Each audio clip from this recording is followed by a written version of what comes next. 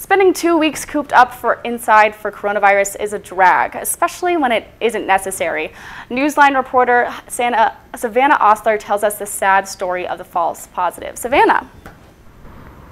BYU students who test positive for COVID-19 are required to participate in a 2-week quarantine, but what happens when students receive the wrong results? When Samantha Webb got exposed to corona, she took action and got tested at the BYU Health Center. She got her results back the same day and found out she tested positive for corona.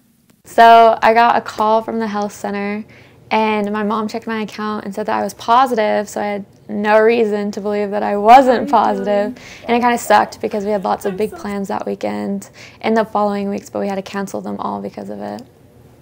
A few days later, the health center contacted Samantha and told her she did not have corona. Her result was actually a false positive. Her sister and roommate, Chassa Webb, also had to quarantine even though she tested negative.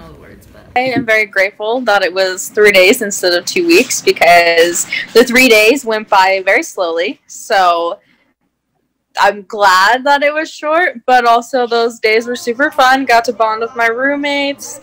It was great. We had some fun dance parties, ate lots of food, watched BYU win a football game. So all in all, it was really good. False positives and false negatives are a side effect of getting tested for Here's where we're going to be COVID-19. quarantined The health for the officials next say few students should days. remain cautious when going about their normal activities. Reporting for Newsline in Provo, I'm Savannah Osler.